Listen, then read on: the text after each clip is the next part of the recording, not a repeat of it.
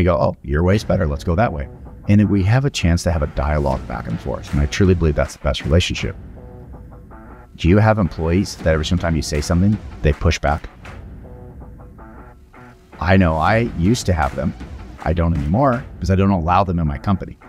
I actually changed the culture of my company enough that if somebody keeps pushing back all the time, they're just looking to bicker.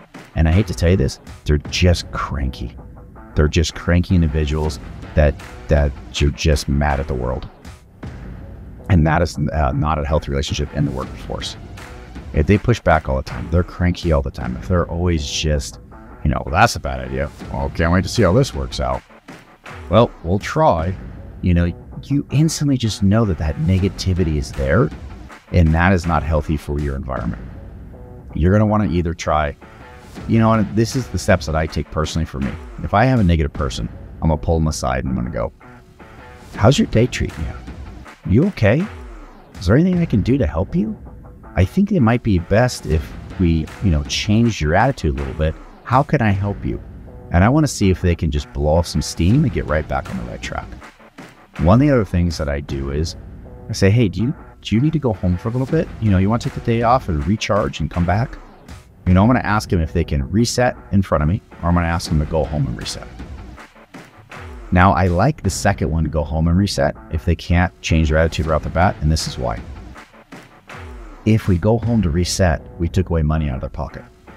We took them out of their normal environment, their own circular. If your job is to get up, you go to work, you come home, you make dinner, you go to sleep, you get up, you go to work, you come home, you make dinner, you go back. If you keep that same cycle, after a while it gets repetitious, and that repetition kind of just, you get bored. It breeds, I would say resentment, but you're bored of it. And then you get a little cranky because there's no creativity, there's no fun. By breaking that cycle, sometimes that's all people need.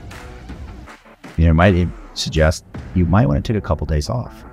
Go do something that you like. Go reinvest in a hobby that you've sat down and put down for a long time, but reinvest yourself.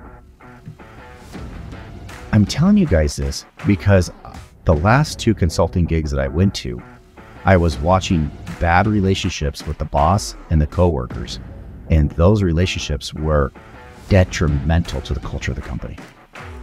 They were absolutely brutal to where it came from on how to make a very efficient, happy team, a good cohesive atmosphere to where everybody's excited to get the job done, excited to make the customer happy, excited to do a job well done.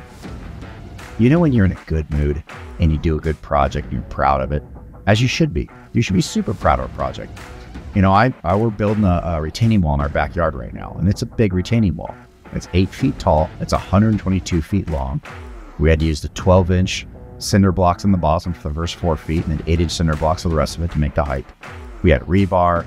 We had all kinds of stuff. We had trades out there, and I was basically the cleanup guy.